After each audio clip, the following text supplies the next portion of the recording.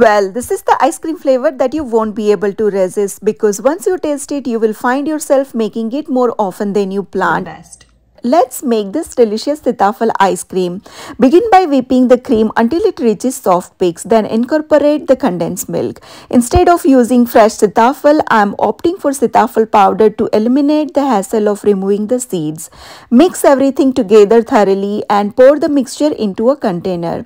Allow it to freeze for minimum of 6 hours and then it will be ready to serve. You can find the complete recipe in the caption below. Follow for more and audio.